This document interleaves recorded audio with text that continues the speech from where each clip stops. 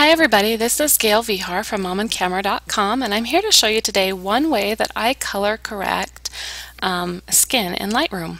Today I have a little photo of my nephew that we took, and the day we took it he was having some issues with allergies, and so his eyes and even around his eyes, his cheeks just a little bit, are quite red. And I want to fix that. And up until just a few weeks ago, I really didn't have a consistent way to do this. Maybe a few months. I've been doing this for the last few months. But recently, I just had this aha moment, like maybe I could do this with the brush tool. I tried using the HSL panel down here, and sometimes I would click on saturation, and then using the targeted adjustment brush I would just drag down where maybe I thought there was a little bit too much red. The problem is that I felt like it really desaturated the skin more than I wanted it to. Occasionally I would use the luminance here, and I would click on the same targeted adjustment brush and then increase the luminance. Luminance is basically the lightness or darkness of a color in your photo, so I would increase it to kind of lighten that color. The problem is that before long it starts to brighten the whole face, and I didn't really want that side effect either. So I found that the brush tool helps me do this pretty well. I'm going to show you how I do that. I usually set my brightness. I select the brush tool, and then I set my brightness to be about a +5, not generally any more than that. And then I'm going to come down here, and the only other thing I'm going to change is this color.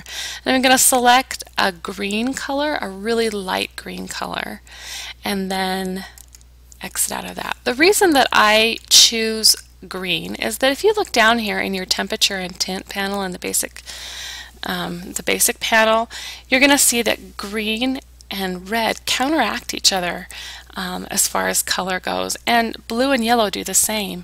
So I have red in his cheeks. I'm going to choose a really light green to counteract that. I'm going to take my brush, and I'm just going to brush right along his cheeks here, just where I think there's just a teeny bit too much red. Then I'm going to zoom in to 100% so I can see his eyes, and then I'm going to try to get rid of the red that's in the whites of his eyes and just along the edge of the eye there. These changes are going to be extremely subtle, so they might be a little bit hard to see, but try them out for yourself because I really think they'll help you as you're trying to color correct skin. I'm going to come over to his other eye and do the same. While we're here, you can just wave hello to me in his eye because you can see me there as I'm taking a photo of him. Or you've got a nice reflection of myself in his eye. Okay, so I've done that. I'm just going to zoom out. And that's really all I'm going to do here. I want to show you the kind of the before and after. So I'm going to go before the brush strokes that I did so that you can see what it looked like before. And then click on the last thing I've got here in the history panel, and you can see, I'll do that a couple of times here. You can see that's extremely subtle, but it really did help that red in his skin a little bit. These aren't major changes, and I will tell you that I never usually I go between like 5% and 12. I rarely go higher or than that, so it's going to be really subtle. You're not going to need very much, or you're going to start to get alien colored skin, but it's an extremely helpful way to correct a color cast in skin as you're editing your photos. So try it out, tell me what you think. Feel free to ask any questions in the comments, and if you have any other ways that you color correct skin, or I would be thrilled to know those, because this is something that's really kind of troubled me with Lightroom, and this is the best way that I found to do it. So anyway, thanks for listening today.